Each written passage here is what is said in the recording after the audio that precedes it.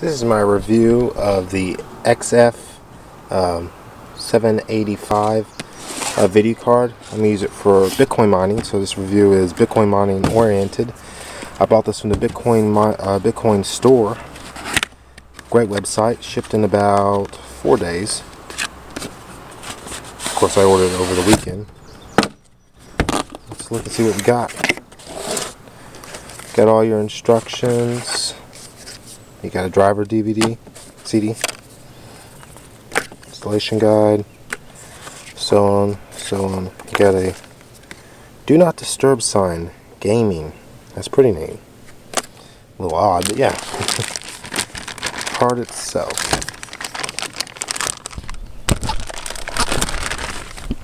Oh yeah. Touch it carefully, don't touch the circuit board. Oh, it's all aluminum. I love that the top is aluminum. That's pretty cool. I have paint on my hands, yeah. Top is aluminum. That's pretty neat. You can put an aftermarket fan on it. It's unpluggable. That's neat. Good looking card. There are all the ports. Looks good to me. They come with. Appears it does not come with the adapter, but yeah, I got a ton of them.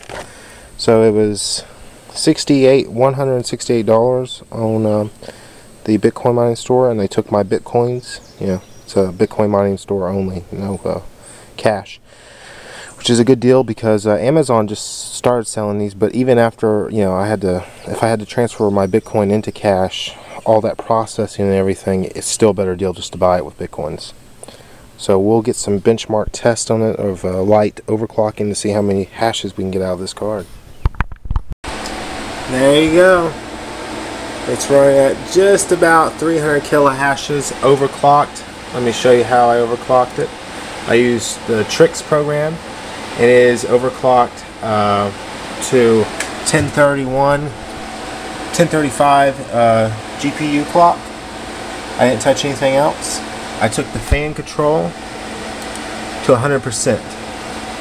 So a very simple overclocking, you know, nothing too dangerous. And I got 300 hashes out of it. So I say it's a good card. Buy it from the Bitcoin store. They need your support, and they take Bitcoin. So yeah.